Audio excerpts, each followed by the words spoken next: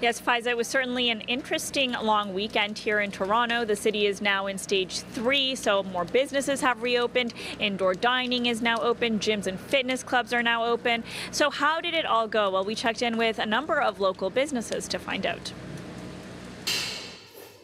The first weekend back at the gym after almost 5 months. And there's no doubt Torontonians were eager to return. To be honest, we've been getting emails for the whole time during quarantine this way. When can we come back? When can we come back?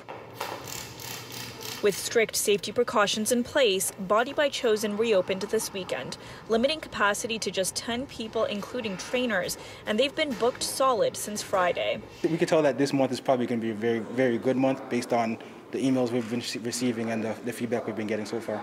Good Life clubs are able to accommodate the 50-person limit as permitted by law. Since Friday at midnight, they tell us 150,000 workouts have been booked for the coming week, and that's just at their 46 Toronto and Peel clubs. Anytime you can fill the Air Canada Centre about 8 times, you've got members that are excited to come back. A promising sales uptick after this long weekend, and with more Canadians looking for the contactless gym experience, they say online sales have increased dramatically. A busy weekend too at restaurants across the city with indoor dining now permitted, but sales are still far from what they used to be. The Pint Public House has room for 1,000 people, and they're only allowed 100. We're located right next to the Rogers Centre, so we get all those massive rushes for Blue Jays games. We're not getting any of that right now. Meantime, some restaurants are happy sticking to outdoor dining for now. We haven't jumped to phase 3 yet. I'd say we're kind of at phase 2.5. Parallel in the city's West End will be using their indoor space as a backup in case it rains. We haven't opened inside yet because of the uncertainty. We don't know what will be in 2 weeks. Will there be a second wave or third? Hiring people and letting them go. The whole setup takes time. They'll be down from 70 seats to 35 once they do reopen the inside and have created barriers between tables. So we're trying to, again, balance takeout and delivery, which support us a lot, and the store, which support us, and dine-in also. So it's a new world for restaurants.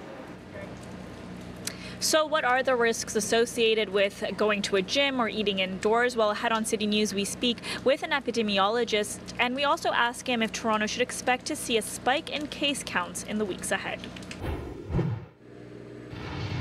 Toronto is now in stage 3, but it's certainly not business as usual. You can now dine indoors and head out to the gym, but there are risks involved, and experts say you need to take a number of precautions to prevent contracting or spreading COVID-19.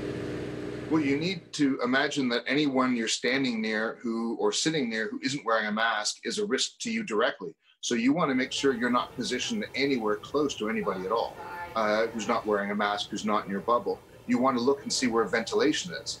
And if there isn't adequate ventilation, then maybe, again, that's not a place that you should be.